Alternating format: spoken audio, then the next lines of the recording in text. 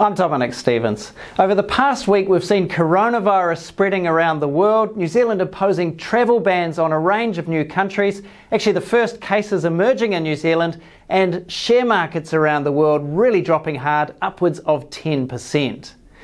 Foreign central banks have responded to this financial market freakout quite vigorously. The Federal Reserve came out with a 50 basis point cut actually outside of its normal meeting schedule.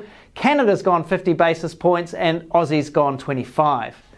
Now I think this makes it clear that the Reserve Bank of New Zealand will follow suit with a 25 basis point cut in March.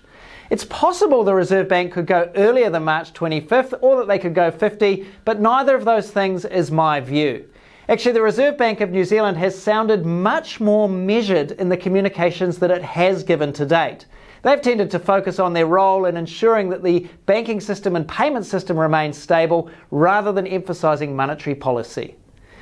Now, I tend to agree with that stance actually. I don't really see what lower interest rates or indeed a general big bang fiscal stimulus would do in a situation of such a specific disruption to economic activity.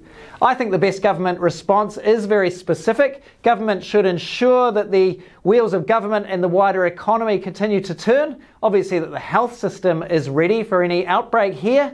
Government perhaps could provide targeted assistance to firms who are experiencing a temporary disruption to cash flow.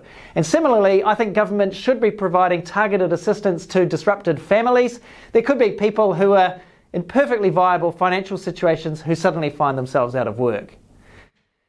Now, all of this is likely to mean that the government ends up running a deficit this year, and that is perfectly acceptable. In fact, this is the reason we run surpluses in normal times. We wear that fiscal straitjacket in normal years so that we're ready to run deficits when the proverbial hits the fan like it has at this time.